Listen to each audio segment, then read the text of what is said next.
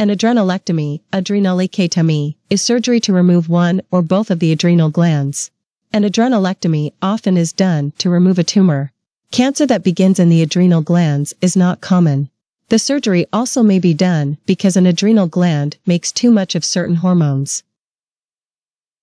You may need an adrenalectomy if one or both of your adrenal glands. If an adrenal gland makes too many hormones, it can cause a wide range of symptoms that may lead to serious health problems. Some cases, certain types of tumors can trigger the glands to make extra hormones. Some tumors cause the gland to make too much of the hormone cortisol. A tumor in the pituitary gland also can trigger the adrenal glands to make too much cortisol.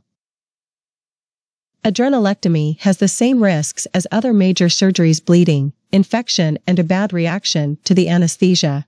Other possible risks include injury to organs close to the adrenal gland, blood clots, pneumonia, blood pressure changes, not enough hormones in the body after surgery. For some people, the health problem that led to an adrenalectomy may return after surgery, or the surgery may not resolve it completely.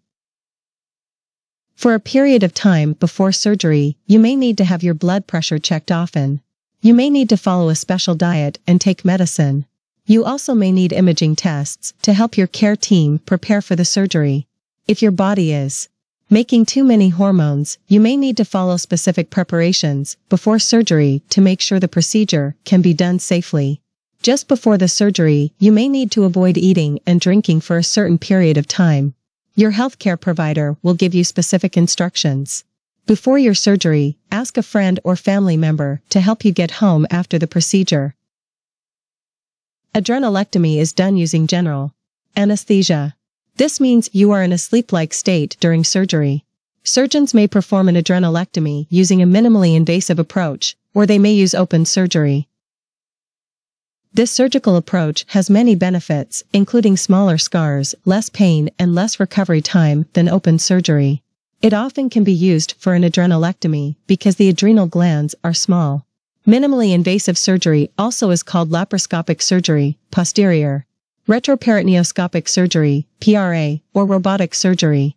During minimally invasive surgery, the surgeon makes 1 to 4 small cuts, called incisions, in the abdomen or back. In laparoscopic surgery, the surgeon places a small camera, called a laparoscope, through one of the incisions in the abdomen. It's used to view the internal organs and guide the surgery. Robot-assisted procedures can be used to perform laparoscopic adrenalectomies. Moving the surgical instruments by hand, the instruments are attached to mechanical arms. During an open adrenalectomy, the adrenal gland is removed through one cut in the front of the abdomen. The location of the cut depends on tumor size, tumor type, and a person's body type. Open surgery typically is used for large tumors and tumors that have spread to other tissues. It also may be used if there is scar tissue near the adrenal gland from other surgeries, or if obesity is a concern. The surgery used for adrenalectomy depends on the condition that's affecting your adrenal gland as well as your health and medical history. If there's a tumor in your adrenal gland, the size and type of tumor will make a difference too.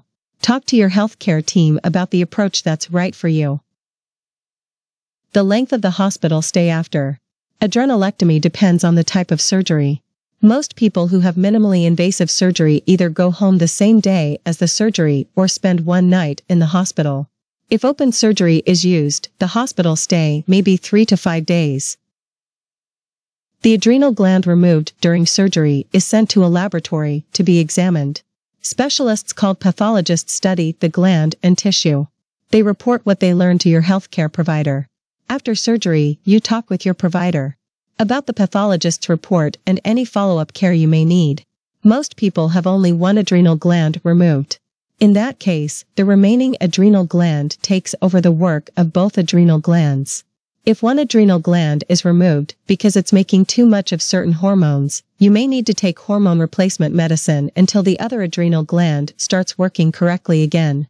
If both adrenal glands are removed, you need to take medicine for the rest of your life to replace the hormones that the glands make.